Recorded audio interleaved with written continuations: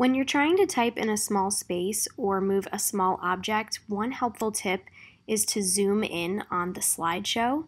And once you have either typed what you're going to be typing or moved whatever image you're going to be moving, you can then zoom back out to fit the screen with the slide.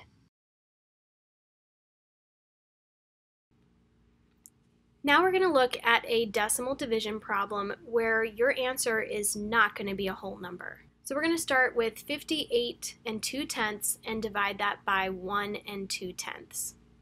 Again, we want to make sure that our divisor is a whole number, so to make 1 and 2/10 into a whole number, we need to increase it 10 times or move the decimal point to the right once. Whatever we do to our divisor, we need to also do to our dividend, so 58 and 2/10 will increase 10 times to 582.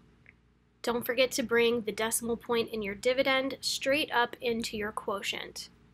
Then we're going to begin to divide just like we would with whole numbers.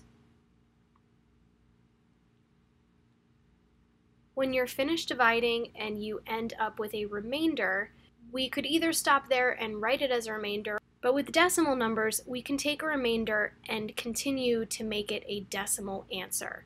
Since we don't have a digit to bring down in our dividend, we're going to add a digit.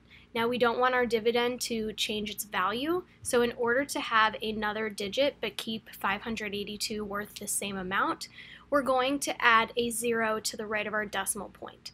So it's still worth 582, but we now have a 0 that we can bring down to continue dividing. And then we can divide 60 by 12, which is 5, and then when we multiply that, we end up with an answer that no longer has a remainder.